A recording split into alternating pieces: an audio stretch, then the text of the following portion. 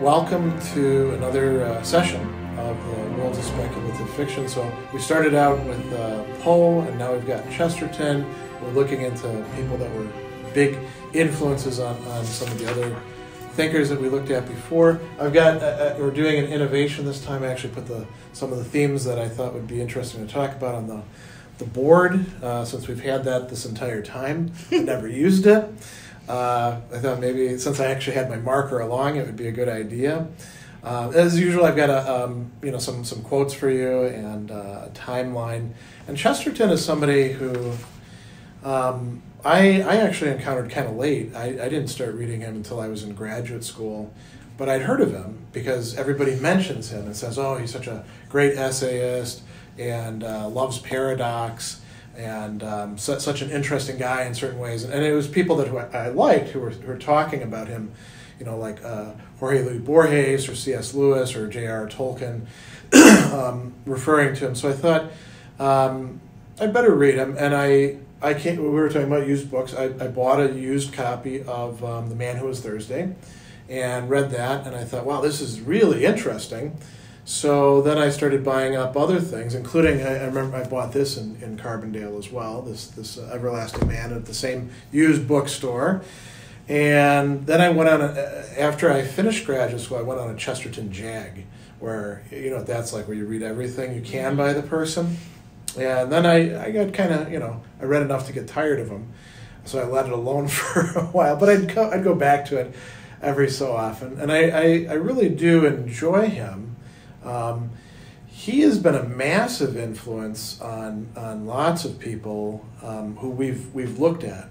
As I mentioned, C.S. Lewis talks about him. Tolkien is actually influenced to some degree by his, social theory. That he wasn't the only person, but he's one of the main people with I always get the word wrong. Distributism. I always want to say distributivism, but he's probably still casting a big shadow, and a big shadow because he was also a big fat guy too, all the way down to the present. He was a big fat guy who was fine joking about his weight. You know that joke about the he was in World War I. This woman asked him, "Why aren't you out at the front?" And he said, "Madam, if you go around to the side, you'll see that I am." He was a tall guy. They say somewhere between 6'2" and 6'4", probably around 280, 300 pounds. So, did he know Lewis and Tolkien, or I've forgotten when they were born? Well, they're somewhat later. They're a different generation. Okay, so he didn't know them, No, I don't think so. And there's other writers too before him that he would have read and been influenced as well by like John Henry Newman, for example. Chesterton was a contemporary with like George Bernard Shaw, who he was very good friends with and would fight with all the time. There's actually a movie that never got released with the two of them in it. He would debate people. He's like a contemporary Bertrand Russell as well. He would debate him sometimes. He dies kind of young. I mean, not surprisingly, congestive heart failure. When you're overweight, that sort of thing can quite easily happen to you. So he's born in 1874, and he's the kind of guy who he travels a lot in his life, but he's really a Londoner, and he stays in that area for the most part. He goes to schools, and then he goes to this Slade School of Art, starts doing some writing, art criticism, wants to be an artist, doesn't graduate from there. He actually leaves there and starts working for this publisher, Redway, and then quickly shifts from them to one, T. Fisher Unwin, that was kind of an important press at the time. And then he starts freelancing. And this guy was really prodigious when it comes to his output. If you think about the amount of writing that he did, he starts writing art and literary criticism, and then eventually he starts branching out. And you notice like at certain times they give him weekly columns. Well, that means you have to write an essay a week. And essays are, tough to write as it is, but to do it week after week after week after week consistently, that's quite tough. He also meets this woman, Frances Blogg. They don't marry for quite a while, 5 years, in part because in order to get married, you actually had to have some money. And, it's not like today where they'll give you a license, just walk into the courthouse. You needed to have some prospects, and he wasn't financially solvent enough for quite a while. But apparently it was one of those love at first sight sort of things for him. And she was quite brilliant herself. She ended up, in many respects, taking a kind of traditional support role. She handled, for example, his bookings. So there's a famous story of him telegramming to her and saying, I forget exactly where I'm at this station, where am I supposed to be? So sort of like we would, look at our phone to figure out where we're supposed to be. That's what he's doing with her. But he had somewhat of an intellectual and certainly affectionate equal in her. He writes for this thing, The Speaker. And it's interesting. I'll say this too. A lot of people, including myself, because Chesterton was a Catholic by the time that he dies, and during some of his writing period, I just assumed he was a Catholic his whole life, the way that he writes about things. But he wasn't. He was a Anglican, from a family that was kind of,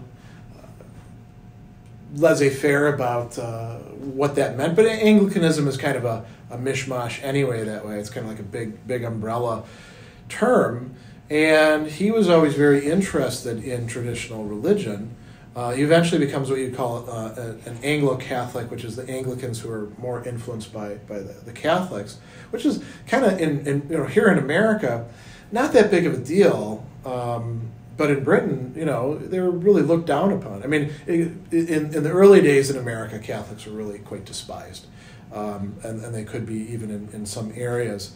But by the time that he's there, there's still kind of an opprobrium to being a Catholic in England. And so I assumed he was Catholic the whole time, but he wasn't. He slowly moves his way into it in a lot of ways, and he's influenced by documents by Catholics before he's a Catholic.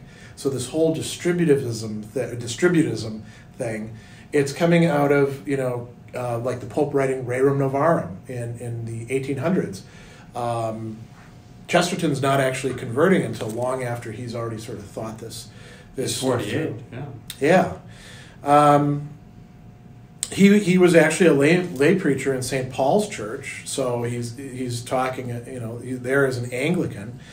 And you notice most of the people that we look at, I don't put all their books in there. I've got most of his books in here, just so you can get an idea of the literary output and the range of Chesterton. Some of it is, stories like these, right? The Ball and the Cross, or The Flying In, or Man Who Was Thursday. Some of them are selections of short stories. There's, of course, the Father Brown stories, which all detectives with this Father Brown guy, who's based on a real-life person. And then there's poetry. He wrote a ton of poetry. He wrote a lot of essays. He wrote some books like these two, specifically on a particular topic, discussions of the Gospels, his views on orthodoxy itself. He also wrote a lot of literary criticism. So you notice, for example, in 1903, it must have been a really good year for him. He churns out a book on Robert Browning, Charles Dickens, Tennyson, Thackeray, Leo Tolstoy. I'll admit, I haven't read these literary biographies. I'm not that interested in that sort of stuff compared to the sort of books that I have here and the essays. But he's good at that, and he keeps on doing those. Those were probably, I would imagine, good money makers too. So as he's going on, he's writing. He starts writing weekly columns. He meets this guy, Father John O'Connor, who will be the model for Father Brown. We'll talk about why that matters in a bit. And then eventually in the 1910s, they get this, he and his brother Cecil, who's younger than him, and Hilaire Belloc, get this distributism project off and running, and they start publishing a series of papers, each one of which like sort of folds up and starts a new one. And the whole idea is to have a new social theory that's not conservative, it's not liberal, it's not communist, it's not capitalist. It's something. It's a different alternative that would be sort of fuller exemplification of social justice. So we'll talk about that in a bit. When the war comes, of course he's a bit older, but his brother Cecil enlists in the army, in the infantry, and converts to Catholicism. His brother also gets married at the time to a woman who appears, I think her name was Ida. She kind of trades on the Chesterton name a good bit because Chesterton's kind of famous by this time. Cecil ends up dying in France. And shortly after that, Chesterton is doing his first lecture tours. He goes to Palestine, which was under British control at that time, and to Italy. Then he goes to America. He's doing that from 21 to 22. Well, that should be Helen Keller, not Hegel Keller. Meets Helen Keller, Ernest Hemingway. And at the end of that year, he converts to Catholicism, and he's received into the church by that priest, Father O'Connor. Was he married then? Or? Yeah, he got married in, where is this, 1901. No, sorry. Well, that's all right. That's fine. His wife converts 4 years later. See, and that's what I was wondering about, Tolkien and Lewis, because they were converted too, but I didn't have any idea whether later 1922 but they were in the 40s. No, but was there a literary group that were sort of doing this? Tolkien was Catholic. And he didn't convert? No, but Lewis did convert. Right. And Tolkien and Lewis are they're at the university, right? Chesterton's not a university guy, he's a journalist guy. He always bills himself as a journalist. So they're, you could say in a literary way, they're all in the same big soup, right? But they're not in the same place. And that probably, today that wouldn't make that big of a difference, would it? Because we have, we're so connected. But back then, that would actually be quite important, not being in that Oxfordy, environment. So, and then like I said, his wife converts about 4 years later. He becomes president of the Distributist League. He visits Poland. He visits Rome. There, it's quite interesting. He interviews Mussolini, and he also has an audience with the Pope. So he's got a lot of pull by then. And then he goes on his second American lecture tour in 1930. So right at the start of the Depression, and shortly after that, he's invited by the BBC to give a first set of radio talks. And this is, when radio is really taking off. And at first, he's kind of reticent to do it. But then he, like everything else, he throws himself into it. And he starts giving about 40 talks a year. And he does that until he dies. Now, 40 talks a year doesn't sound like that much. But, think about putting out 40 podcasts a year. Really good podcasts. That would be a lot of work. Almost one a week. Yeah, even if you've got other people doing all the editing and stuff, right? You got to have cogent thought, and with that, those radio talks, it's not like you could just get on and wing it, and they'll edit the bad stuff out. You're on the radio, So maybe rambling, maybe you can give the same talk, Well, that's the other thing, though. You got to give a different talk each week, right? You can't just regurgitate the same material. He had so much material by that time anyway. He traveled everywhere, so he could say, this week I'm going to talk about when I met Mussolini. True, yeah. Yeah. Well, and to write the amount of stuff that he wrote, because this entire time while he's doing all this, he's still keeping up the one weekly column. So he's writing essays in. And, I've had a hard time keeping up just sometimes with my blog. I keep the pressure pretty low on the quality of the literary output for that. He must have had some pretty high expectations for himself. And notice he's still like churning out books this entire time too. A lot of years, 2 or more books. And eventually, he dies of congestive heart failure. But he writes his autobiography at just the right time, doesn't he? It's his last year of his life. It's kind of an interesting point to end that timeline on. If you were going to write your autobiography, wouldn't it make the most sense to do it shortly before you are dying? Yeah, then you don't miss anything. Well, not only that, you don't have to do a second volume, right? Don't have to listen to the critics who say that was bullshit. That's a good point too. Yeah. You don't have to answer anybody's questions. What did you mean by this thing over here? Okay, those are good points. So we usually talk about world building, and we can certainly do that with Chesterton. I mean, his world is generally this world, only viewed through the eyes of the characters and revealed quite often as richer than it first looks, right? So The Man Who Is Thursday, there is a bit of fantasy stuff in there, I'd say. But for the most part, what's happening is people are explaining what's going on, and this ties in with some of these themes. What we first see in the world, usually viewed through the eyes of the characters and through dialogue, never turns out to be exactly what really is the case. That's always revealed through further action and further dialogue. And it's a world that we're used to of, people who are on the make and people who are trying to earn a living and people who are, exercising power and people who are in desperate circumstances. He doesn't set his stuff in some mythical past or anything like that. But I think it's because he thought this world was already magical enough, or there was enough of a permeation of the world, the sort of materialistic, humdrum daily world by whatever you want to call it, the supernatural, the miraculous, the dazzling. I think that's part of what was going on. I mean, You've read Chesterton. Do you think there's anything more to say about his world building, or? Well, I only read The Man Who Was Thursday because I couldn't What'd find you think anything else.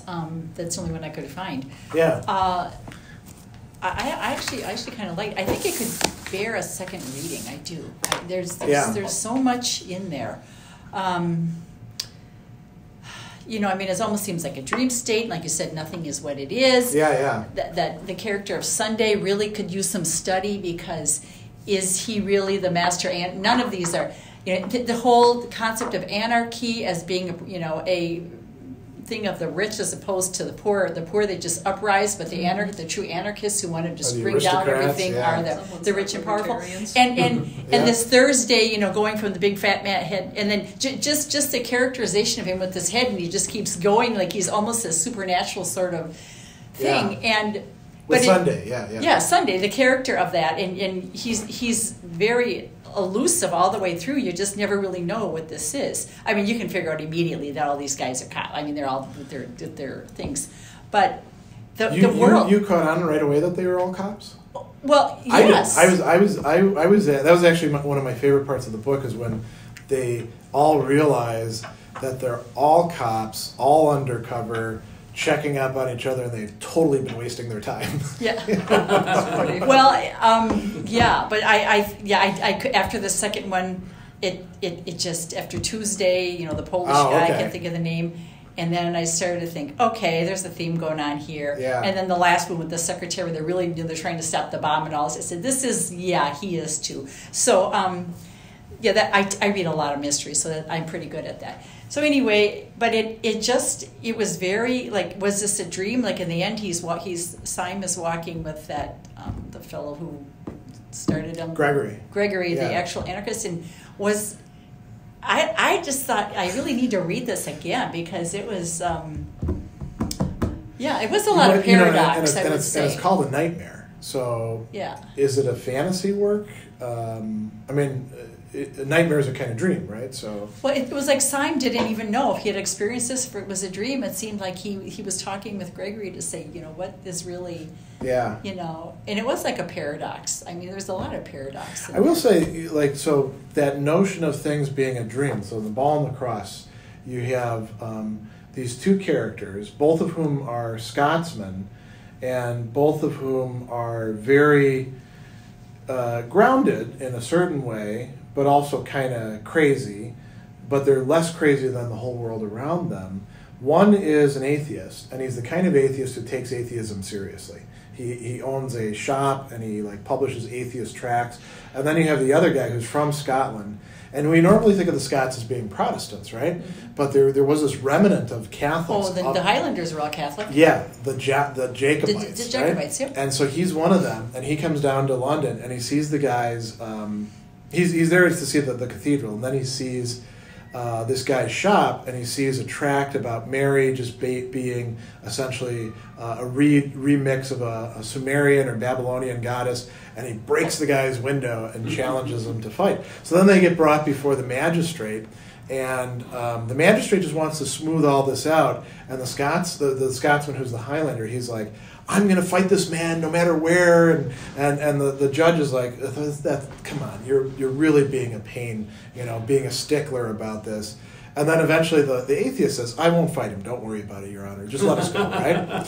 So they go out, and then the Scotsman turns to him and he says, the Scotsman turns to the other Scotsman and says, okay, where and when do you want to fight? And that's the whole rest of the story is them attempting, they managed to steal two swords, mm-hmm. and they're going to duel to the death because it really matters. And everything around them, at one point they actually say, I actually have this in the quotes here, yeah. So there's, in the Ball and Cross, they're having one of their many discussions, and the first one says, Mr. Turnbull, I have nothing to add to what I've said before. It's strongly borne in upon me that you and I, the sole occupants of this runaway cab, this is early on, are at this moment the two most important people in London, possibly in Europe. I've been looking at all the streets as we went past. I've been looking at all the shops. I've been looking at the churches. At first I felt a little dazed with the vastness of it all. I could not understand what it meant, but now I know exactly what it means. It means us. This whole civilization is only a dream. You and I are the realities. And then Mr. Turnbull, the atheist, says, religious symbolism does not, as you are probably aware, appeal ordinarily to thinkers of the school to which I belong. But in symbolism as you use it in this instance, I think, concede a certain truth. We must fight this thing out somewhere because, as you truly say, we have found each other's reality. We must kill each other or convert each other. I used to think all Christians were hypocrites, and I felt quite mildly towards them, really. But now I know you're sincere, and my soul is mad against you. In the same way you used, I suppose, to think all atheists thought atheism would leave them free for immorality. And yet in your heart you tolerated them entirely. Now that you know I am an honest man, and you are mad against me as I am against you, that's it. You can't be angry with bad men, but a good man in the wrong, why one thirsts for his blood. Yes, you open for me a vista of thought. And so the idea is that the people who are really committed to something, in a certain way, they're more real. And the rest of it's all just kind of BS that people, juggle around and shift around, but it doesn't really matter, It's all kind of fake. And so it's not quite a dream, but it's kind of similar to that dream state. This is that alternate reality kind of thing. It's like kind of what it just seemed like, too, that there's this reality that in which exists. Anarchists do weird stuff. And then there's this alternate kind of reality where everybody's in a disguise, nobody is who they are. Yeah. And that reality kind of, superimposed. I don't know. It was just, like I said, I think it could bear a second reading just because there was a lot of I think there's influence when he was at that art school. I think some of that was influencing him there. That's a good point. And a couple of other things that I guess was, when I was reading, after I read this, I thought, I could see some of this stuff was coming through. That's a good point. Some of his it's a pretty early book, So it's not that far out of art school. They made a reference to a telephone. And I thought, were they even have telephones in 1908? But they were very rudimentary. And cars, there would have been very rudimentary cars. But even the people who were, like when they were on the run from the so-called, secretary, even though they was. But anyway, when they're on the run on the cars, and then the professor knew all these guys, and these guys were all going to help him, but the guys were all anarchists too. And it was just like this whole massive world of deception. And then Syme is just trying to, wheedle through all of this. And it was, I just thought it was. His hiring is kind of funny with that too, because he's you could say he's like a detective, right? Mm-hmm. He's an undercover guy. But he's all law and order. He's very spiritual. I mean, there's a whole lot of spirituality. Well, and the assignment, he doesn't know who's actually giving him the assignment, and it's he's like, I'm not actually qualified for this. But you're qualified enough, What am I supposed to do? Oh, you'll figure it out, That was the big dark-headed man that might have been Sunday later on, because he said, "I'm the man in the dark and shadows." And yikes! I mean, the whole thing with the elephant running around in the balloon. I mean, it was just so out there. Yeah, and in a way, I mean, is this absurdist literature? There was a lot of very absurd in there.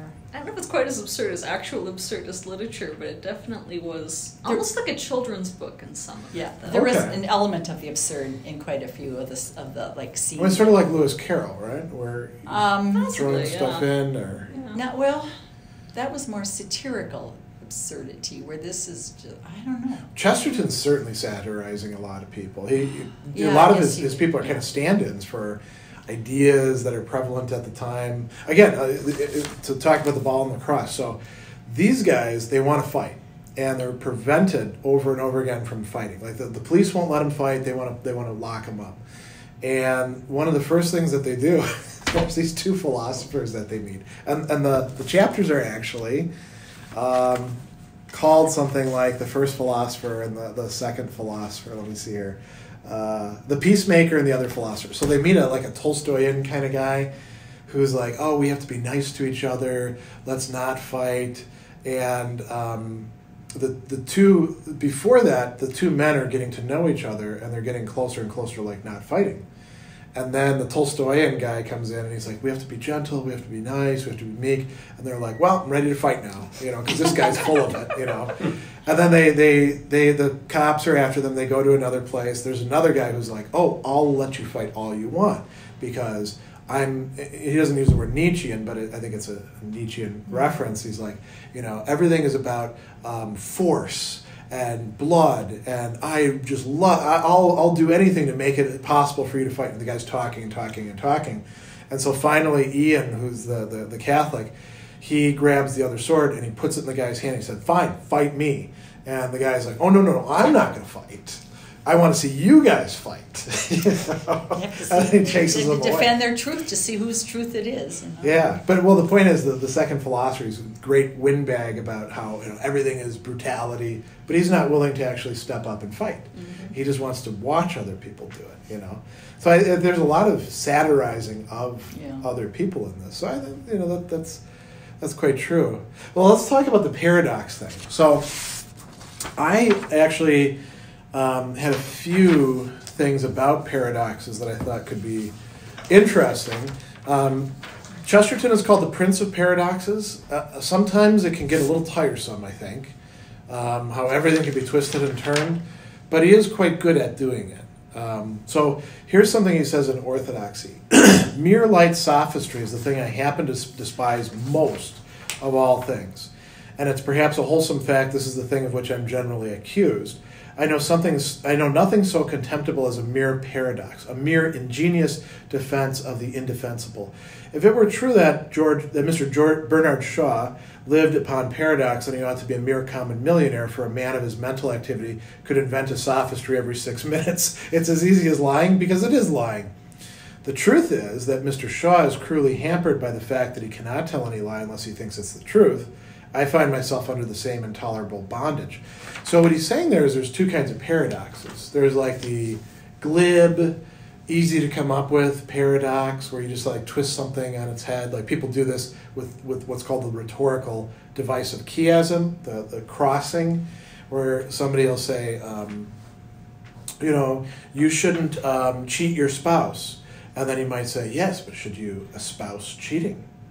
And it sounds very profound, right? You're just twisting it around. Right. There's actually a really funny scene in a spoofing superhero movie where there's this guru who everything that they say, he just twists it around like that. And then after a while they catch on and they're like, you're full of it, you don't actually know anything. So that's a superficial kind of paradox. So what is a deeper paradox? It's a paradox about things that actually looks at how strange they really are when we look at them more closely. And so here's one example. I'll just skip over the reforming thing. We can come back to that in a bit. The one from the Everlasting Man, he's talking about people and what they have to say about the contrast between Jesus of the church and Jesus of the Gospels. He says, we've all heard people say 100 times over, for they never seem to tire of saying it, the Jesus of the New Testament is indeed a most merciful and humane lover of humanity, but the church has bidden this human character in repellent dogmas and stiffened it with ecclesiastical terrors till it's taken on an inhuman character. And he says, this is almost the reverse of the truth.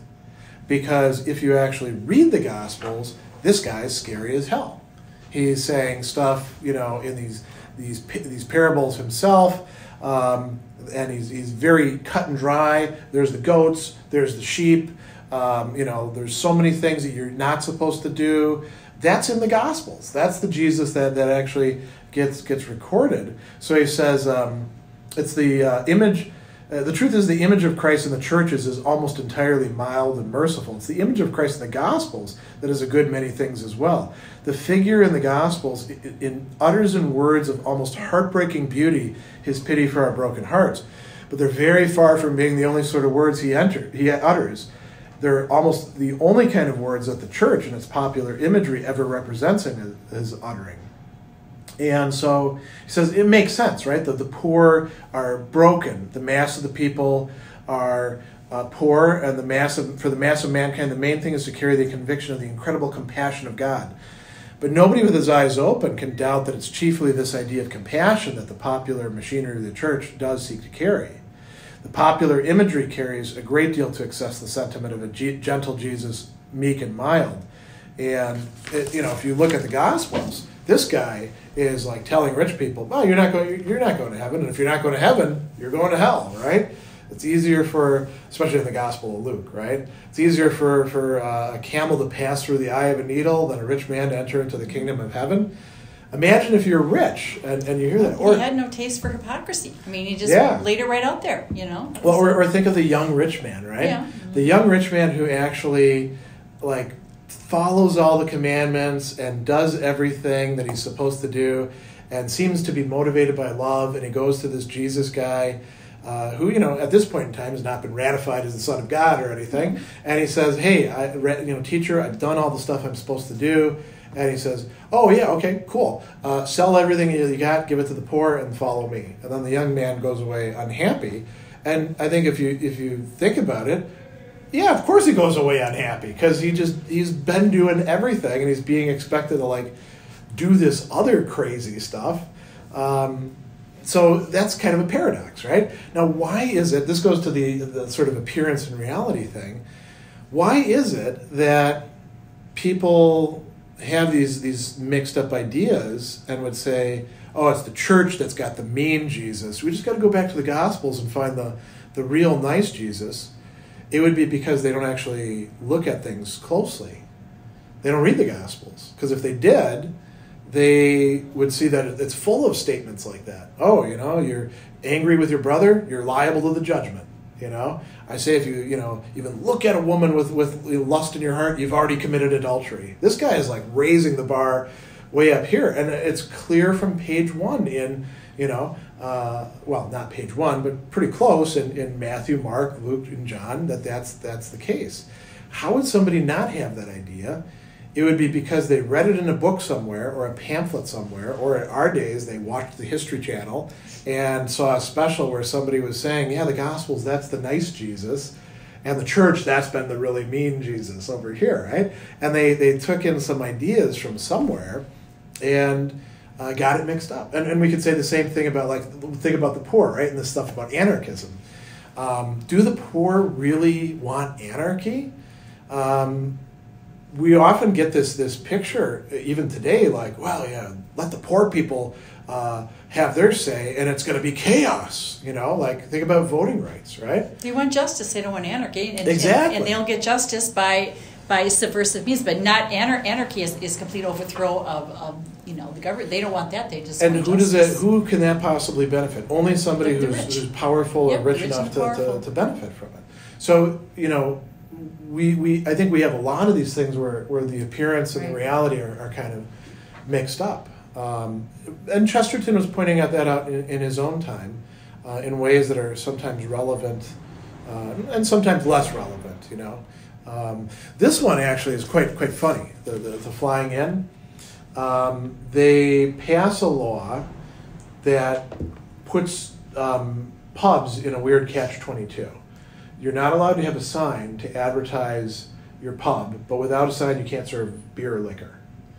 So the idea is to essentially impose, prohibition, right, in England on the entire country.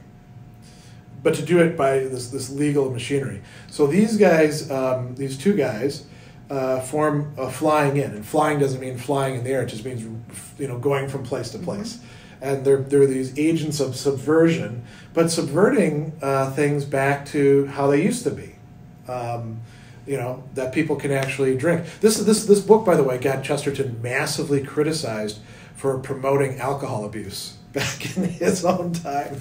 Critics are like, you're actually saying that people should drink as much as they want. There's always those guys. Yeah, I mean it's here in Wisconsin. I'm sort of preaching to the choir, right? We have a long tradition of the British have the pub, as the sort of institution. We have the tavern, and the tavern, the corner bar, right? Many of them aren't like that anymore, but it used to be a place where you would go and there were some drunks, but a lot of people would, hang out with your buds. Yeah, and parents would bring kids in for a fish fry or things like that, and you could it was a good place to actually observe people not drinking too much, to learn how to handle your liquor in a way. I mean, you could also see the drunks at the end of the bar, it's just sitting there, but that's the sort of thing that he's sort of protecting and projecting in there.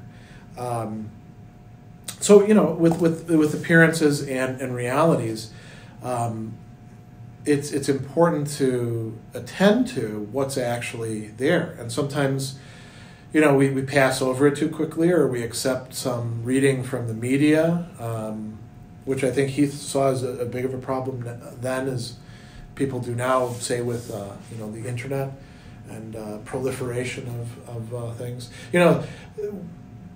Sort of timely thing. There've been a lot of firings at newspapers lately, right? Including the Journal-Sentinel here in Milwaukee. But if you ever do you ever go on the Journal-Sentinel webpage? It's just a mess. The ads everywhere. I like a paper. I don't do it online. Yeah, and even the paper papers have gotten really thin, haven't they? Yeah, no kidding. Compared to when no kidding. Yeah. Time magazine, you pick it up. It's all recycled news. Yeah, it's very, very light. Maybe what we're getting through all of that is highly mediated and just sort of regurgitating the same ideas, which are appearances. They're not actually getting us to the reality of things. Think about news stories and how easy it is to skew them one way or the other. Well, absolutely. Yeah, but I mean, the news media, as we've known it, is sort of curated truth. Yes. I mean, they're appointed, or they've come into their source of power, editing power, whatever you want to call it, as a curator. Yeah. But they have some credentials to do that, and sure, they can err on one side or the other, but I mean, there's some controls. There's less You know, and less because Well, there's less, but I mean, then you go, the opposite is sort of the wisdom of the crowds. You know, Yeah. like, okay, if 100,000 people say black is white, does that mean, okay, we've just been wrong all these years and Yeah. on our color? You know, and so, or does somebody curate it and say, no, guys, come on, what are you thinking? Just because 100,000 people buy into something that says it's the opposite. So, you know, So we have two sort of flawed things there, right? And then well, and then we have to seek out what we're going to look for. You know, I don't think the downsizing of print or other mass media is because of the failure of the architecture of it. I think it's just been overwhelmed economically that people have, they call it eyeballs. You're in a battle for eyeballs. Yeah. You know, and who's the head of Netflix is who's your biggest competitor? You know, in video games, you know, how's that? Because, I mean, it's just like, it's not another Netflix. It's just, there's only so much time you can command. So if people want a quick reward and fire off their endorphins by whatever form of entertainment they get, and there's no loss, there's no restraint, there's no, what's the cost? That they don't see a cost, and maybe they don't also see a reward, but I mean, they meander and they float to something that's quick and easy. Yeah. And the mass media or Time Magazine or even an old Milwaukee Journal was all about, you know, what are you going to commit to read? How many pages on a given subject matter? Yeah. And now it's like, this attention span thing is just like... Well, that's huge. So, but I'm saying, I don't think it's, like you suggested, maybe it's because it was faulty at its core in terms of promoting a certain reality. Oh, I wasn't saying that. Bent, I wasn't saying that was the reason for the decline. I'm saying that's a function of the decline. The fact that they have less reporters, that they don't have fact checkers. Because they can't pay for them. No. Exactly. They don't have the deep investigating reporting that they used to. Journalism has massively declined in what it used to be. I mean, think about we used to have first the Journal and the Sentinel, right? And then it became the Journal Sentinel. Remember how everyone went crazy over that? But that was still pretty good. And, you know, they have fewer and fewer people actually working at the Journal now. They recycle. They still do some investigative reporting, but a lot of what they do is just recycling AP stuff, you know. It's too much competition with all this online business, you know. There's so much other news sources that aren't even... But we're in a period of anarchy. Somewhat credible. Kind of like you can pull it out of the book. I mean, you know, you could. We don't recognize it, maybe that. Media anarchy, but not anarchy. That's it. We're not in a position of political anarchy, but we are in a time of information anarchy. I think that's exactly right, you know. And that means, ultimately, truth anarchy. In terms of what is the reality? What is the better reality or the more truthful, real reality as opposed to what comes quickly? So when it comes to some of the really, really big picture stuff, we may not be able to get at the reality. When it comes to like what's happening locally with people that we actually know, we're not cut off from it. We might actually be, you know, in some respect, because of like the proliferation of social media, provided we don't just like buy into any one picture, we might actually be better off because we can find out more and like, you know, get the different takes and then form like a composite picture. But when it comes to like the global stuff, we're kind of screwed. You know? It's very difficult to Well, if tell. you listen to BBC or even if you just put on the like Channel 10 Nightly News where they do more of a global perspective, we're so out of it here. Yeah, well, that's quite true too. Yeah, our as a nation, it's such a narrow scope of what's going on. You know, it's just ridiculous. But people, I think, still, vast majority of people can't deal with ambiguity, and reason as a method of finding the truth and reality is by its nature questioning and ambiguous and changing. Yeah. And faith, as we've known, any number of faiths, what does it bring to them first and foremost? Certainty. I like certainty. It doesn't disrupt me. Yeah. It doesn't undercut me. I can say I'm this faith, and somewhere out there, I like the rules. So give me the rules. Give me the structure. That's where somebody like Chesterton, who writes a lot about this, would say that for many people, what they call reason is really just a kind of faith. You see these people who get out there and they're like, you know, that's not logic, that's not reason, that's not this. And then you look at the stuff that they're saying and their commitments, they're like just as committed as some fundamentalist religious believer is like almost like proof texting and things like that.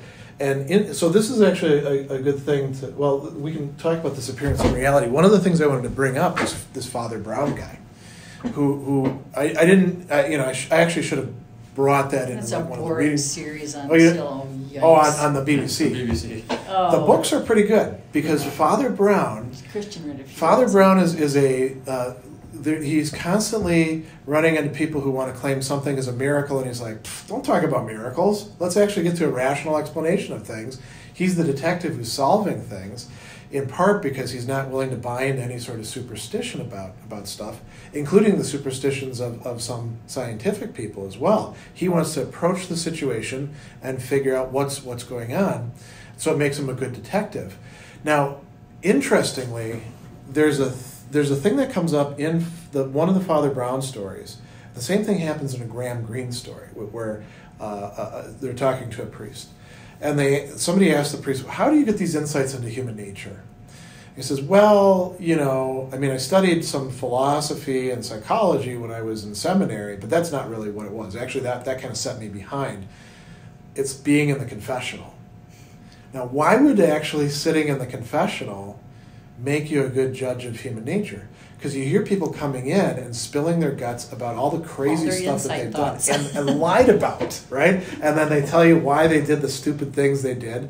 And then you say, okay, let's try not to do that, anymore. And then you give them, penance, and then they come back next week and tell you about how they did the same stupid thing, but for a different reason, And after a while, you can kind of figure out, like, what people are, different types of people and what motivates people, and when somebody really is ready to change things, and when they're just giving you this line of, oh, Father, I really want to get my life back on track. And a good confessor can be like, bullshit, you don't want to get your life on track. You're going to be here next week, Now, that would be a way to, in a way, think about what the confessional does. It gets the person to go beyond the appearances into the reality of who they are. I'm not saying like they're revealing their entire absolute true self, but they're revealing more of it than they reveal, say, when they're with their friends at a party, right? See, a good confessor would say your penance instead of saying something silly is to just not be doing this thing. Don't come back with me. Same problem. Do you want to hear a funny story about a priest in my family? His name was Father John, and we had two great uncles in my grandfather's generation who were priests. And one of them, I think I may have mentioned this before, one of them should never have been a priest. He was kind of a ladies' man, and his mom said, we're going to put the kibosh on that, you're becoming a priest. And I don't know what was going through his head. He was like, okay, I'll do that. And he became a Viatorian, and he was as sour as hell. He'd give fire and brimstone sermons. And like we have a family reunion every year, and one year, it was very hot. It was like 100 degrees, and we didn't have air conditioning or anything, but we did have a pool, so everybody's going around in their swimsuits. He gave this sermon about how, like, we're all living in sin, looking at each other in swimsuits. We're all going to hell. So he was that kind of. A lot of frustration there. Yeah, well, that's what it was, right? And now he was actually sort of a local legend in the Viatorian community, because I like met other Viatorians, and I'd say, oh, my uncle's a Viatorian. They'd say who? And I'd say Father Art, and then Father Art Lemrise. Wow, he's like a legend for his austerity, his strictness. Now Father John, he was a younger brother. He didn't have to become a priest. He wanted to become a priest, and he was sort of he was not the opposite, but he was a complement to Father Art. And he would do things like, with my mom's generation, it was shortly after like Vatican II, he would like take a walk with them. They had a farm out in Indiana, and then all the cousins would go to. My grandparents' generation bought this farm so they'd have a place to take the kids out of the city in the summertime and stuff like that. So he would like say, let's take a walk. And then they'd walk along, and my screw-up cousins would, tell them about what was going on in their life and how they got drunk this time and were, screwing around on the job with this. And then, after a while, he'd say to them, is there anything else going on in your life? And they'd be like, no, I think that's pretty much it. And they'd say, okay, I'm going to give you absolution, here's your penance.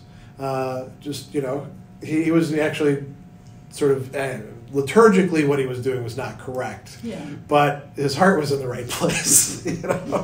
He was leading them through confession. And confession is about figuring out what a screw up you are, so you can like unscrew yourself up a bit, right? In a way. And so Father Brown kind of fits into that. I would say. One of the other things I wanted to talk about is the characters all, and this especially the Man Who Was Thursday, they all have some sort of commitment, right? And that's what makes them the character that they are. I mentioned the guy who's the Nietzschean in here, or the two guys that want to kill each other because one's an atheist who really believes it, the other one is a Catholic who really believes it.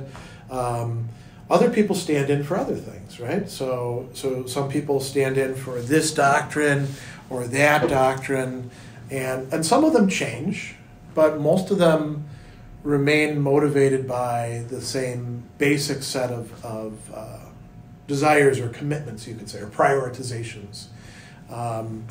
Very often we don't know what they are until they not everybody wears it on their sleeve, but in the mystery stories we find it out as people interact, and we find out like who the real killer is, because the real killer wasn't motivated by ideology; they were motivated by wanting to make money or things along those lines. That's part of why I had like the Club of Queer Trades and the what was the other one I recommended? Man Who Knew Too Much. The Man Who Knew Too Much. Yeah, great example of somebody, he knows too much. His life kind of sucks because he knows how bad people are, because he's constantly seeing how the moral and intellectual commitments that people make, which are not good ones, damage themselves, damage the people around them. And this kind of fits in with, where was that?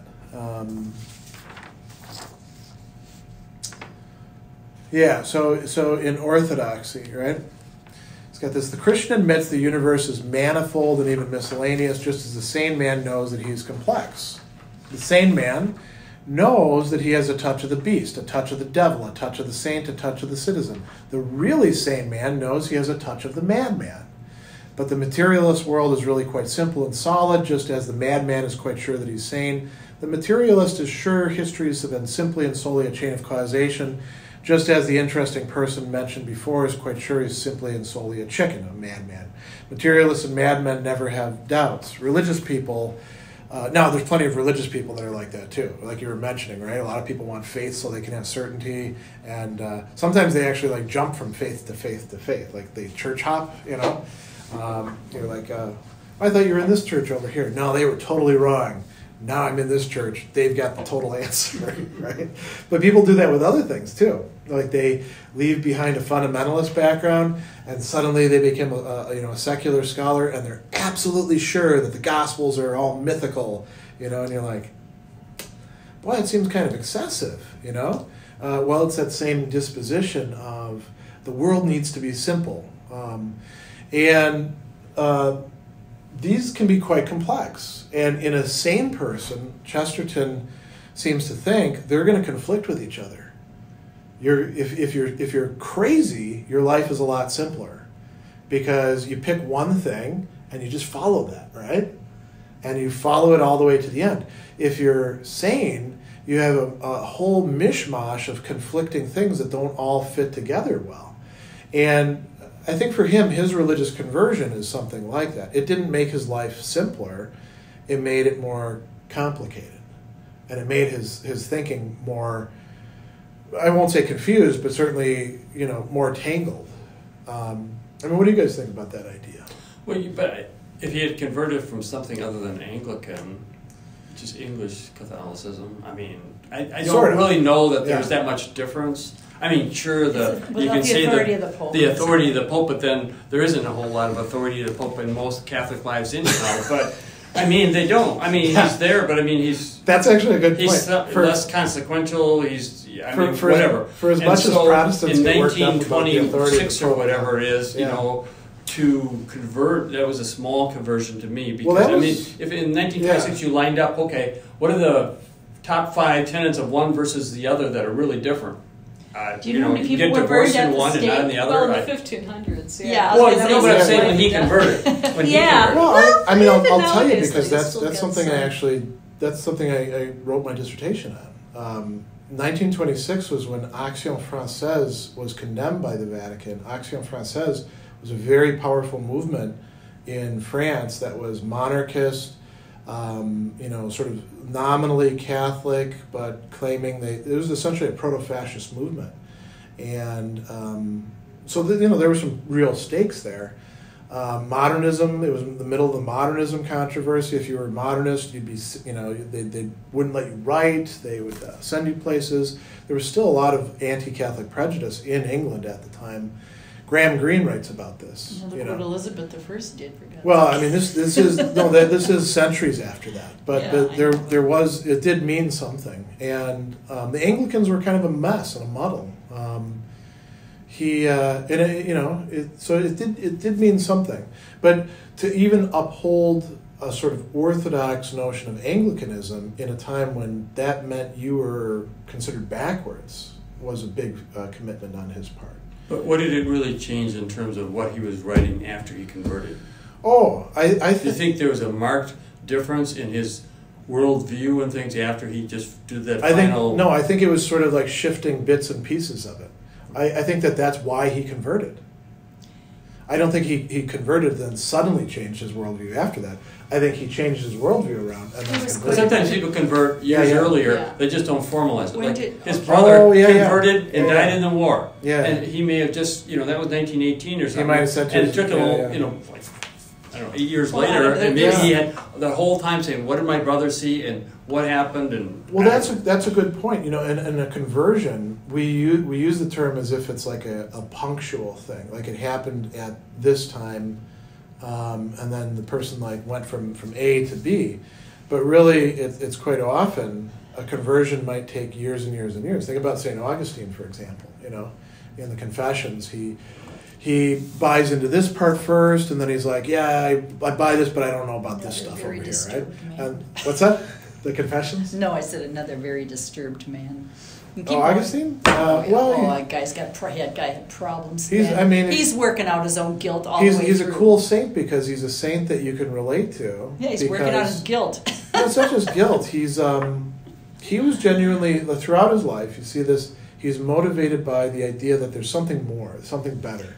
And he does have some. No, but there's part. But philosophers really like Augustine. But I mean, looking at it from non-philosophical, like when I was studying more, church history and theology and stuff, he didn't come across with original sin. You're talking. Well, and other crap he came out, and just really he was working out a lot of his own mischief. Yeah, I mean, but he had mischief because he actually did things. I mean, he lived. He screwed around and had a kid, and stole pears. Got involved in a cult. Yeah, I mean, so. I mean, philosophers really like his. I don't know. He just doesn't resonate with me very well. That's all. Well, the point that's was just my opinion. The point was Augustine took a long time to convert. It didn't happen a single thing. One of those deathbed things almost. No, I know it was after. Oh no, that was. He was a bishop. That was Constantine. Yeah. That was Constantine. But and why would it take a person a long time to convert? Because the human person is complex. And again, a sane person doesn't change everything in their viewpoint all at once. It has to. This part has to change first, and then this part, and then this part, and then this part. It evolves on a realm of experience. I mean, you just you have things, and then you just evolve, based on whatever. That has happened. Yeah, I mean, part of it could have been too. One option is to say, okay, if your sense of being an Anglican is being eroded over a period of years, that it's just not real for you.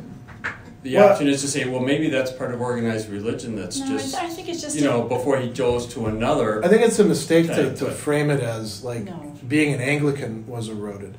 For him, No. Here's the thing. He becomes a Catholic the way that most people that become converts from one other denomination do, not because there's an ism that they're abandoning, but because they think that Christianity is most fully embodied in this church. Just like when somebody leaves the Catholic Church and becomes an Orthodox church member, it's because they think the Orthodox Church has got a better handle on it.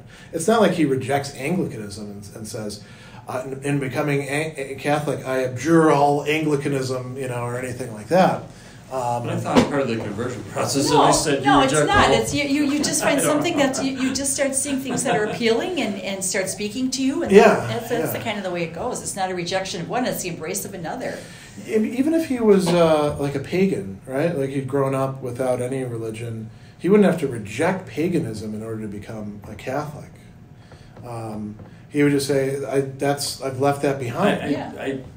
I think whatever they sign when they're converting would dispute that, but I mean, not that people read or understand everything they sign, but... No, you've got your whole dad thing in your head. But you don't sign anything. You don't sign anything? I was accepted back into the Catholic Church. No, you don't sign anything. What are you even speaking of? You don't. We got to go through training. I mean, catechesis and stuff. Yeah. You take when you're confirmed, you essentially recite the creed, which Anglicans do every Mass anyway. So there's not a radical difference there. But you consider, because you left the faith, you came back to you had to be converted then, formally? I'd never gotten confirmed. Oh, so you were seeking confirmation as a sacrament? Yeah, I left, but I left. I left. I sort of made a public declaration of I'm done with this stuff while I was in Catholic school in high school. Okay, but just in terms of understanding the process, so if you were anybody then, okay, you didn't do it when you were 12 years old, so now you're 24 years old or something, and you say, well, maybe I should come back and do this. So then the priest is going to say, well, what have you been doing? What have you been up to? I mean, you kind of missed your boat here, and now you're back, but we'll take you. Yeah. I mean, but it depends on the priest whether he's going to sweat you about whether you really totally rejected everything RCIA and now have to make amends or something. Of course. You just go through RCA and then you get your confirmed. or there's all sorts of different ways you can do it. Well, Christian did the same thing. He just got up and he says, I'm not believing this bullshit anymore. And he was in high school and he just walked right on. And that's... Yeah, it's it's fine. I mean, either it works for you, or it doesn't work for you. And you get value, or you don't get value. I think part of it too is the thing about like his brother is probably important, right? You see other people and how they approach things, and you say, well, is this any different than being within this church or not being within this church? And it makes you, again, I think conversion for a lot of people is a gradual process. You don't say, bam, I'm getting converted, You think about things and you mull them over and you're like, yeah, that guy over there, like, I thought Catholics were really, like, backwards or something, but he's not, And then that changes things over time. He's got here's another passage. This is more about politics, but it's from a book where he explains why he became a Catholic. And he says... in the matter of reforming things as distinct from deforming them, there's one plain and simple principle. A principle will probably be called the paradox, which is why I put it here in the thing. There exists in such a case a certain institution or law. Let's say for the sake of simplicity, a fence or gate erected across such a road. The more modern type of reformer goes up to it and says, I don't see the use of it, let's clear it away. To which the more intelligent type of reformer will say, if you don't see the use of it, I certainly won't let you clear it away. Go away and think. And then when you come back and tell me you do see the use of it, I may allow you to destroy it. The paradox rests on the most common sense, elementary common sense. The gate or fence did not grow there. It was not set up by somnambulists who built it in their sleep. It's highly improbable it was put there by escaped lunatics who were for some reason loose in the street. Somebody had some reason for thinking it would be a good thing for somebody... so it would be good for somebody. Yeah. Until we know what the reason was, we can't judge whether the reason was reasonable, because a lot of reasons are unreasonable, right? It's extremely probable we've overlooked some aspect of the question. If something set up by human beings like us seems to be entirely meaningless and mysterious, there's reformers who get over this difficulty by assuming all their fathers were fools. But if that be so, we can only say that folly appears to be a hereditary disease. The truth is, nobody has any business to destroy a social institution until he's really seen it as a historical institution. If he knows how it arose and what purposes it was supposed to serve, then he can say that they were bad purposes, or that they've become bad purposes, or they're purposes which are no longer served. But if he simply stares at the thing as a senseless monstrosity that has somehow sprung up in his path, it's he and not the traditionalist who's suffering from an illusion. This often gets quoted for like supporting a certain kind of conservatism in politics. Not a conservatism that would be like any of the people that we call conservatives today. All of them would be reformers of this sort, because they're all trying to change things. Very few of them are actually trying to hold on to things. But he's actually bringing it up in terms of religion. And he's talking about some of the things that, say, the Catholic Church had held on to that the Anglican Church had gotten rid of. And that's part of what he's saying there as well. Maybe these things it wasn't good to get rid of them. We should have thought that through. And now notice he is saying, hey, there could be some stuff that you're like, yeah, we understand why it's there. Doesn't matter anymore. That reason doesn't apply. Like Chesterton, if he were around today, he might actually be quite a bit more liberal today than he was back then. The way we look at him as being back then. But it's not a bad idea that we should, try to understand, if we're going to say, let's change this, let's try to understand what it is that we're starting to change. Some things like, think about, institutions that are founded in racism, like the blackface thing in Virginia, right? And so, well, it was a different time, it was the 80s. Well, in the 80s, we knew it was wrong to do blackface, up here at least. If we were going to do it, we'd expect to get in trouble. But now you say, well, what was the reason for doing blackface? Well, it's kind of an homage to Al Jolson. Well, that's a terrible idea, right? But at least if you bring it out into the open, you can figure out what the hell it's about, instead of just saying, down with this, down with this, down with this.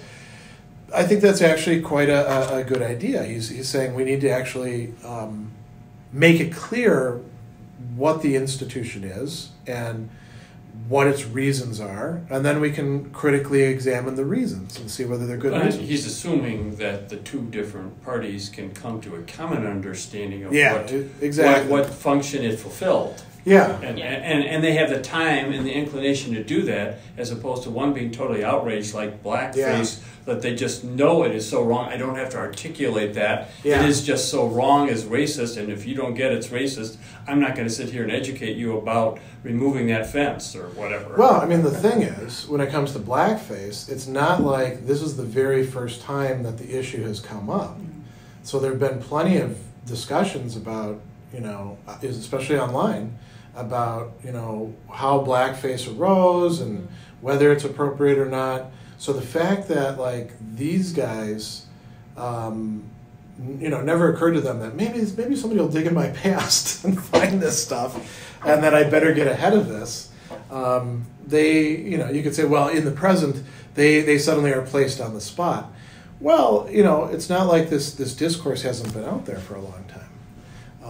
You could say, like, if something new happens, radically new, and we're like, get rid of this. Like, what would be a contemporary example where, like, something like that would happen? People wanting to get rid of the Electoral College. Well, people have been wanting to get rid of that for a long time, though, right? There's been a lot of discussion of, is it good, is it bad? I remember, hearing stuff about that when I was a kid in the 80s. Especially, from Democrats after Reagan trounced Mondale. But see, to use that example, though. Yeah.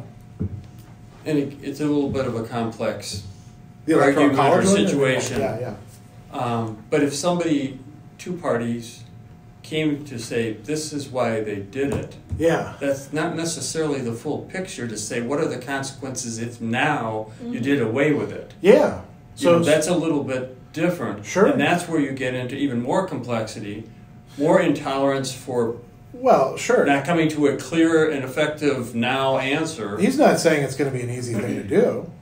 He's just saying this is, if you want to actually like have some rational, working through these things. This is like having a court for change, and we don't have a court for change very much in our world. Do you know what we today? can do though? Let's say that some of us actually did operate this way, and we'd probably take a lot of abuse. It would slow things down incredibly. I mean, just like the doctors, to do no harm. I mean, it was just like, okay, we're not going to change anything until we sit down calmly, collectively, with authority, decide why it was there to begin with. I don't think he's saying it has to be that No. formal, right? But he is giving you a useful guideline. I think, if you say we shouldn't throw things out willy-nilly, yeah, just because we have the power to do so, all right, that's fine. Well, but I think we do more things today yeah. of harm by omission than by commission.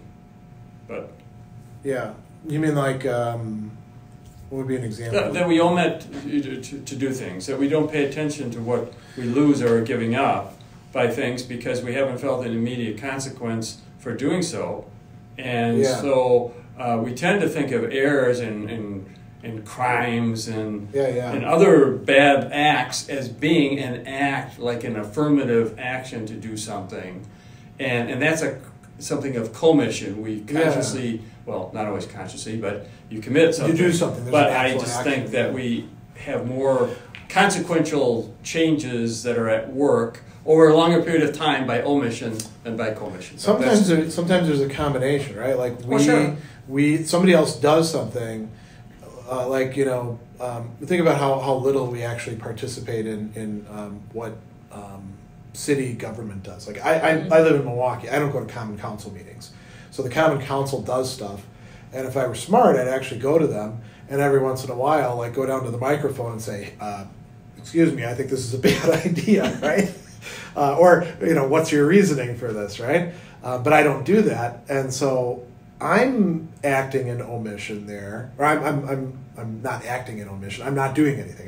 It's an omission. Yeah, and they assume but I'm letting no them, news means consent. Yeah, I'm letting them do an action Yes. by commission. So I think there's a lot of cases like that, and then there's a lot of cases where we can't really do anything about it. Like if Amazon wants to, Amazon's pulling out of New York. Milwaukee was out of the Amazon running a long time ago. But let's say we want to put together a package.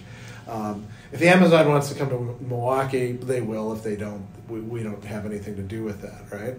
And if I put my little thing on Twitter, stay out of here, Amazon, that's not going to make any difference, right?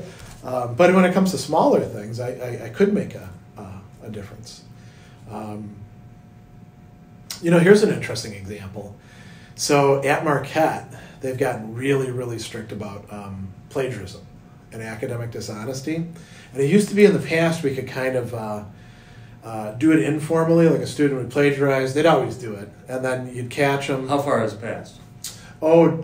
This changed this year. Oh, but they had these software programs that hunted for... Oh, yeah. And software programs would flag them. And what I'm saying is formally means you don't go to the plagiarism or the academic dishonesty board and turn the student in.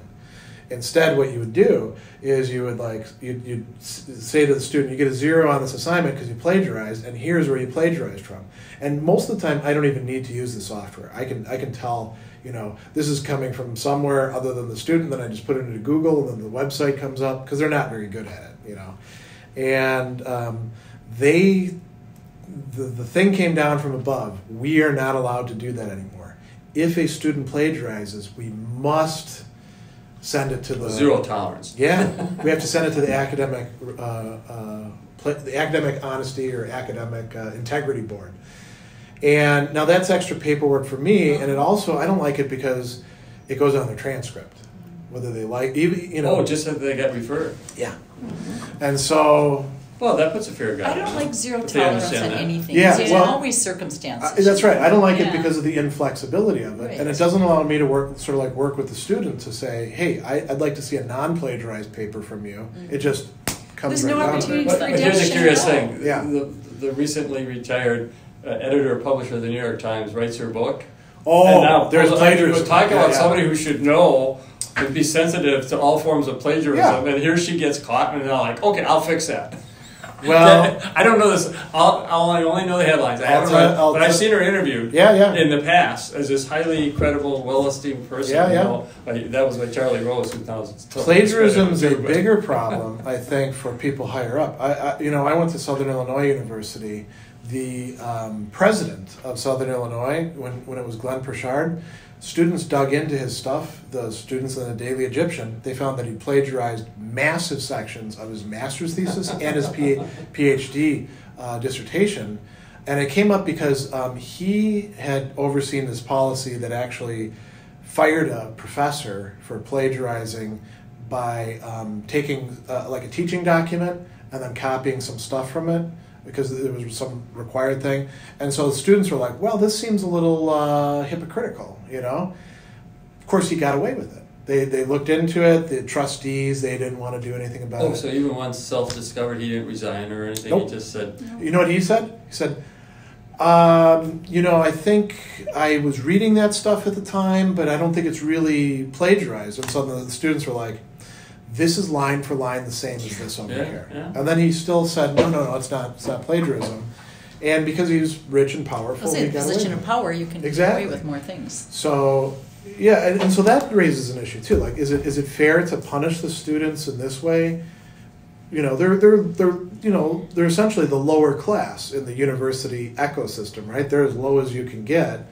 And then professors are, you know, slightly higher. The people who matter, you know, are the people making the big decisions who have, like, you know, VP of this or that after their name. Or There's dean an opportunity for teaching. Yeah. I mean, teaching is more than just imparting knowledge. It's showing how to deal with consequences. Yeah, This exactly, is going to happen. And I mean, teaching is broader than that. And then it offers no opportunity for that. It offers no opportunity for redemption. It offers no opportunity for anything else. It's just that I don't like zero tolerance. Yeah. You know, I just never did. I thought that was well, awful. but Chris, this isn't zero tolerance, you're guilty. This is zero tolerance to you get referred to a board, and they do the hearing. Yeah, but you got well, stink but I would object to it being on your final paperwork that says you got referred, but found innocent. Well, I'm sorry, they should get expunged if you're found innocent. But here's the thing: if I send them to the board, they're guilty.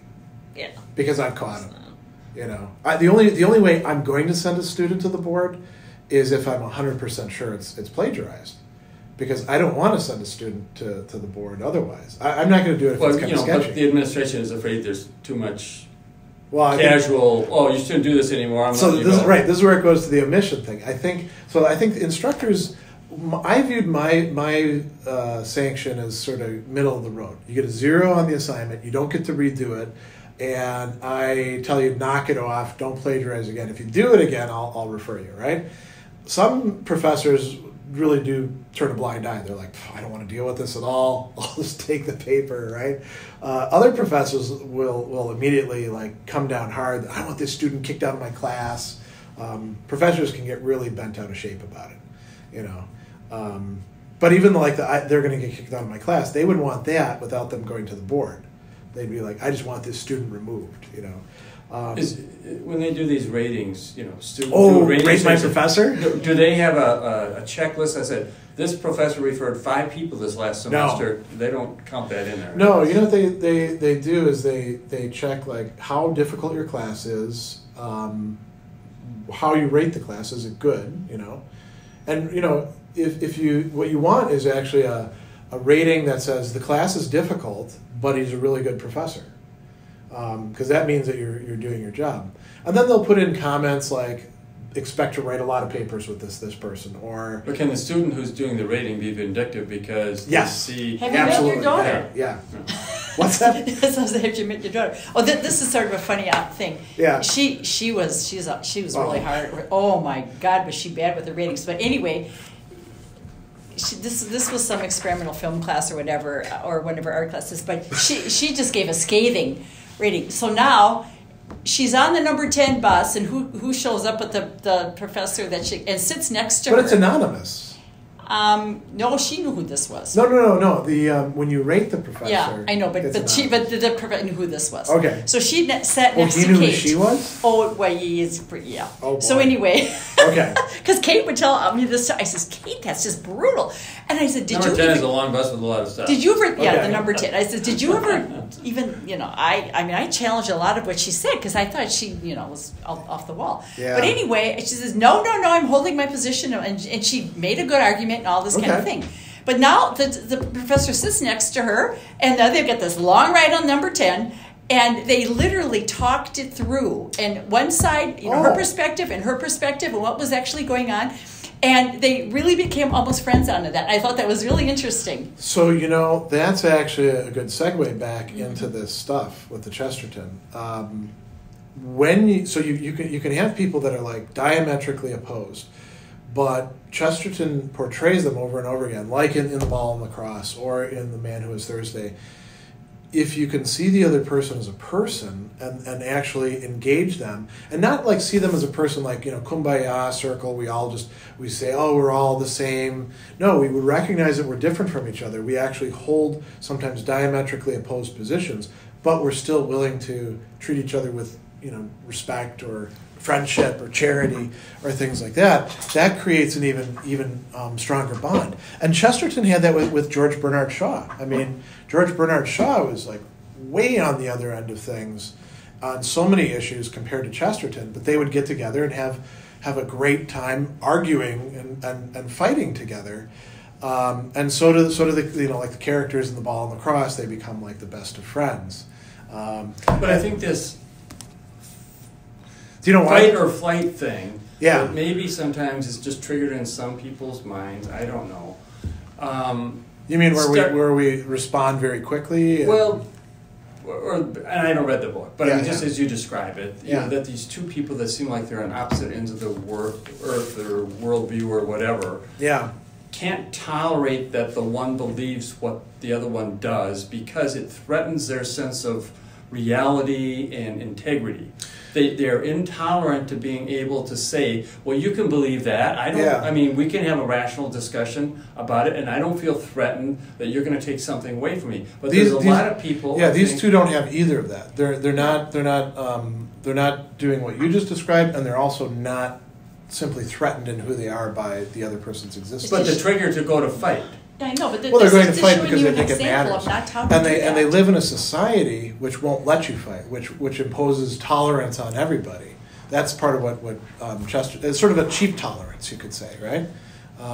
Well, Simon Gregory in A Man Who Was Thursday, that's the same way in the end because they're both. I mean, he's got the anarchist talking with, and it's almost like and Simon who's almost like this, divine. He's got himself so elevated there, and they're having. But they're having that dialogue. They're discussing, and it's an example of coming together with different opinions, different point of views, and different things. And yet they understood at some level they were friends, even though they were over here. I mean, they were still had this connection of friendship. And it might go back to sort of maybe Chesterton is kind of anachronistic in this. Maybe he views it as a kind of chivalry or something.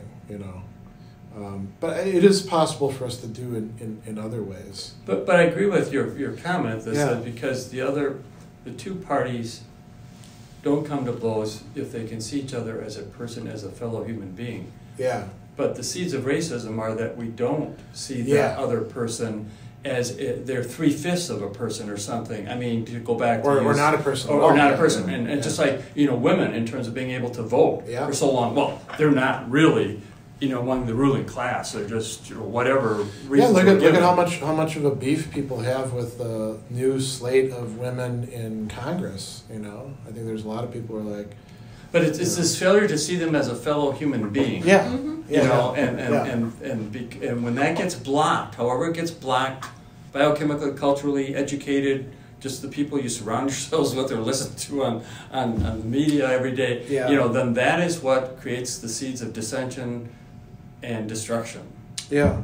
So this is one of the things I was going to bring up. The personalism is a philosophical movement, and Chesterton, as far as I know, never identified himself as a personalist. It's a little bit later movement in like European and American ideas. But I think you can say Chesterton was a personalist. And what makes a person a personalist is the commitment that what fundamentally, there's all sorts of values out there, but there's a value intrinsic to the human person that we don't want to reduce to any of these other values. So you're not just your job, you're not just your social role, you're not just your class, you're not just this, you're not just this. You are another person, and whether you live or die matters, even if you don't make a contribution. I think that's something running through his ideas and his work pretty heavily, and it gets brought out like what you're talking about with. It gets brought out in two ways. One is exactly what you're talking about when we depersonalize somebody, we treat or dehumanize them, right? We treat them as if they're not really a person. Maybe they're just a threat, you know, or maybe they're just a thing to buy and sell, or maybe they're just, you know, if we take men and women in traditional roles, maybe they're just the not even person, the thing that makes my dinner, right? If we do that, then we, you know, it's very bad, of course, for the person who we're depersonalizing. It's also bad for us because we preclude ourselves from the possibility of actually being able to see the reality of the other person and to be in a relationship with them. Anything more than a superficial relationship, you know. So, yeah, that's good. The last thing I was going to talk about, this notion of distributism.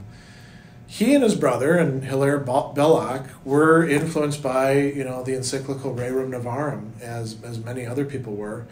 And if you read the Rerum Novarum, the Pope, Leo XIII, is articulating something that would be a different kind of social theory.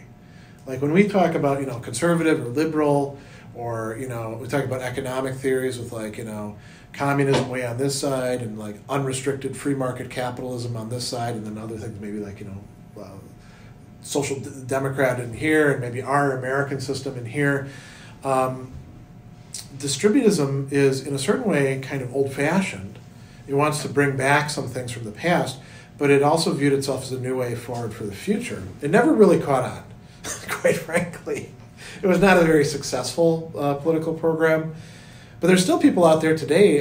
There's a distributist review that you can see online. People are still contributing to it, and then so there's still some people into it. And the idea was that none of these isms were actually on track. There should be some private property, but it should be small, restricted.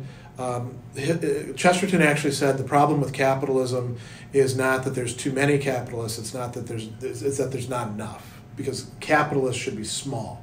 It shouldn't be these massive industries that suck up everything else. Think about, for example, what the tech industries do. We have all this great, you know, innovation happening with small companies, startups, and then what's a startup's goal? To get bought by Google, Microsoft, Amazon. Used to be in the day Yahoo, but Yahoo's kind of a goner, I think, or Apple. Been sliced and sold. Yeah, exactly. Yeah. But the seed money actually comes that these startups need. It comes from those big. It's not just. It comes from them in part. And private. Yeah. I mean, they. Yeah. You know, the big companies throw in. Okay, I'll take 20% of that, whatever that 20% but they're harvesting. And then they know. Then they get in on what's actually developing. Is it going to be something material and worthwhile? Yeah. Or that they just can control it. Yeah. So somebody else doesn't come and take away, you know, the new way of building an electric pickup. So Chesterton would have been totally against that. He would have been against there being huge corporations. He would have been against the idea of you're essentially developing a company so that you can sell it to somebody else. He said that, you know, and this is sort of the what the Rerum Novarum was saying too. You got to stay closer to the ground. It's called subsidiarity. Things should be handled at the proper level. And the goal of the marketplace should not be to generate, you know, more and more zeros. It should be to actually generate more and more good stuff. And the good stuff shouldn't be just trickling down to everybody. It should be right there at the foundation, so that you may have poor, but the poor shouldn't be living a really crappy life. You know, that shouldn't be what's required in order to make things work. And the idea is you don't want to have like central control of everything. You want things to be controlled at the levels where they can be more responsive. I think a lot of people like that idea. How to put it in practice, that's tough. He had the idea of like, we should go back to medieval guilds rather than labor unions. No, I don't think we need to do that, but a concept that I've used is we talk about for-profit or not-for-profit. Yeah, exactly. And I use the term, especially with not-for-profits or non-profits, I say, you know, you should be for social profit. Yeah. And if you say even corporations that we call for financial profit has an element of accountability for social profit, just like they're now waiting for some of their social consciousness, or for what they're doing to the environment, or that they're not investing in tobacco companies, all these sorts of things. Or that they're doing local initiatives to like big. They're buying local. They're I mean, they're doing all kinds of different things. So you can say that some, and now some of those are consumer oriented companies, because they don't want to piss off potential customers, especially customers that they think are at the vanguard and others will follow. So they say, we're going to put solar cells or panels on our roofs and get increasing percentages of all of our electricity from renewable energy sources. And that somebody will come to appreciate that we're paying 25 cents or whatever more temporarily for our electricity, and that will be our payback. Not because they're good, upstanding, moral people, but because they view a social profit as something that's important. It's like it's like restaurants that are serving sustainably harvested fish, right? There's things. I'm just saying. There's forms of accountability that can be placed on corporations. That doesn't necessarily say you can't be $1 billion corporation at some point or now. So that you just hold them accountable, and as more people, I think it comes down to the customer. It's just like your analogy to if the citizens don't ever go before the council, they think they don't care, or they consent to whatever I'm doing. So if more customers or clients, whatever, have specifications that says, I'm not going to come there because you pay $8 an hour, not $15 an hour, and you're making no progress, to get over this minimum wage problem we have and just wages, or whatever the situation is. So in some sense, I think it's partially in the hands or possibility of the consumer or the citizen or the client to make these things happen and come together to do things. Not necessarily that we have to wait for a government or some organization to come down in sort of a penalty way of and I think Chesterton would agree with you on that. He would be happy to see that, because that would be sort of, again, happening at the appropriate level. He was pretty distrustful of governments in general. He seemed to think that like when they did the best job, they were at worst incompetent. I don't disagree with that a lot. I mean, I've worked with a lot of governments, and I just think they're just,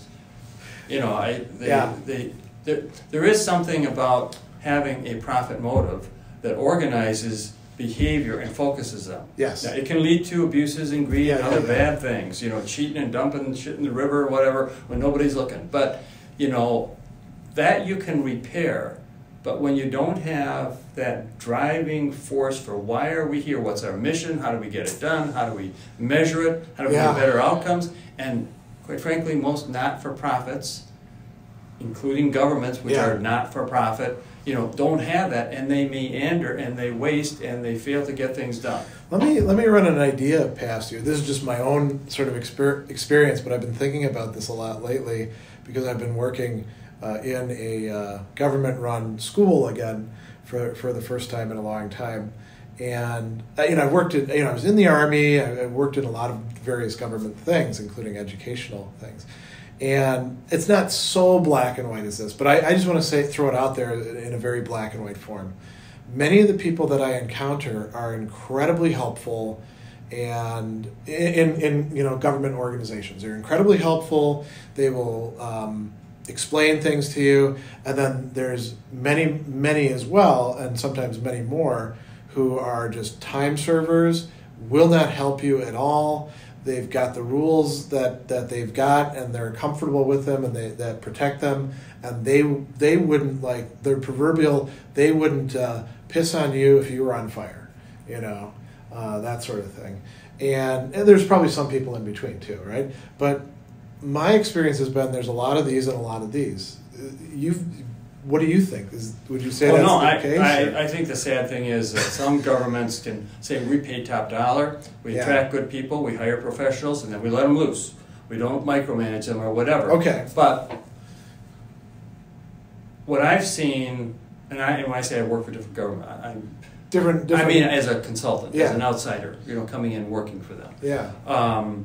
not on organizational change and these things, Yeah. but so I observe these things. I unfortunately see sometimes they do hire good, intelligent, educated people, but then over a period of time, sometimes it doesn't take that long, people just sort of, I hate to use the word dumb, but let's just say they acculturate themselves to what's not really required. Yeah. And why bust my ass? In fact, this is like, and this can be even on an assembly line sometimes. You know, you take somebody new who's in there, who's got all these ideas, and says, you know, you shouldn't be doing it that way, and you could do it better this way. Yeah. They don't want that. They say, just don't rock this boat. Yeah. And then, if that person is still too much of a burr under their saddle, they'll work to get them out. Yeah. I mean, by saying bad things or making up shit or whatever. Yeah. You know, and you know, I still think that old So guy. did this collective mediocrity? There was this guy up in Green Bay in one of those paper mills. This was like 40 years ago, who got thrown in one of these big vats. You know, really? And it was a crime for a long time. And then they said, well, because there was a motorcycle gang in this thing, and they were stealing stuff, and he was going to turn them in because they wouldn't stop stealing stuff from the paper mill. You know, but it was a violent, terrible death. And, Interesting. Landfills. You know, yeah. I mean, it went on for a long time. If you think about like who produces things, right? The people who are actually, it's almost like the Peter principle, right? In the old Peter principle, everyone rises to the level of their incompetence, and before they get there, they're actually doing productive work, and then they get promoted, and they're no longer doing it. You've got the conscientious people, and they're doing way more work than they need to be doing. And then you got the people who are just time servers. And it's not like they're not doing any work. They are like, you know, because they'll get fired if they don't do any work. 80-20 principle. What's that? 20% Oh, yeah, of yeah. the people do The Pareto 80% of principle, the work. yeah. 80% of the people do 20% of the work. Yeah. But there are other people who come to, say, government employment, particularly because they don't want to have that, this unending, as they would see it, sense of responsibility to produce and to be engaged, and yet they'd rather have sort of, even if they take a 20% less salary or something, they think at the outset, they'll think, but I will have my job defined right here on this piece of paper. And when somebody asks me to step out of this, I say, no, this is what I'm here for. So even though you're underwater and you're buried because something's happened, and I could certainly help you out, you're not going to, not easily. Not easily. They should hire you an assistant. They shouldn't come over to me because, I'm just pushing things around here. I mean, so it's unfortunate, but because it's not what I call actively managed. But this is some of that goes right back to human nature too. I mean, some people are hungry for information and knowledge, and others just see that as I paid my 18 years in school and now I'm done. You know, whatever. Yeah. Well, I know that I'm looking at this. We're almost out of time. They're going to kick us out in 2 minutes. Are they really? Okay, yeah. They usually 10 minutes to 9. We should wrap up. And excellent discussion as always. I'm glad to see you here too. Next time it's Mary Shelley. We're doing Frankenstein, but I put in a few other lesser known things as well.